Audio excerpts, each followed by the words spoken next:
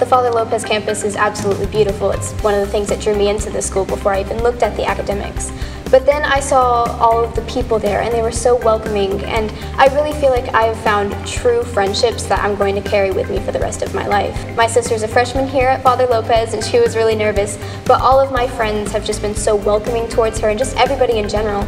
And I think that's something that a lot of schools miss. You want to be able to joke around with a new class, but still have a really tight family. Join us for Father Lopez Catholic High School Open House, November 10th from 1 to 3 p.m.